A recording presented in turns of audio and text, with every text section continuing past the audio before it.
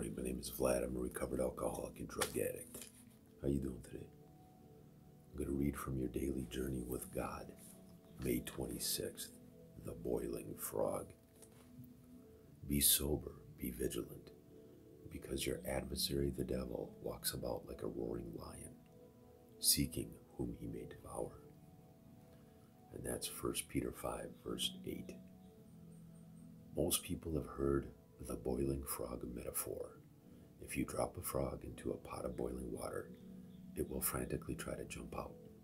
But place the frog in a pot of room temperature water, then slowly heat the water, and the frog will get used to the change in temperature and slowly succumb to the boiling water.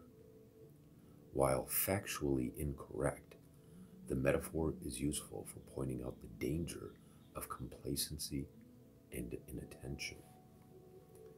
This metaphor could well be used to warn residents of the earth about the slow rise to power of the Antichrist.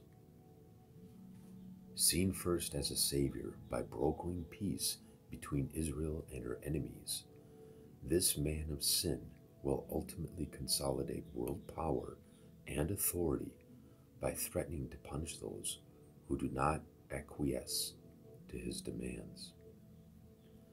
By the time he is established on the world stage, it will be too late to stop him. Jesus spoke often of the signs of the times. It behooves us to be alert and watchful as God's end-time plans take shape. Indeed, keep your eyes open. The best way to avoid the terrible reign of the Antichrist is to be absent from the earth, safely at home with the Lord. 1 Thessalonians 4, verses 13 through 18. A wandering heart needs a watchful eye. And that's a quote by Thomas Watson.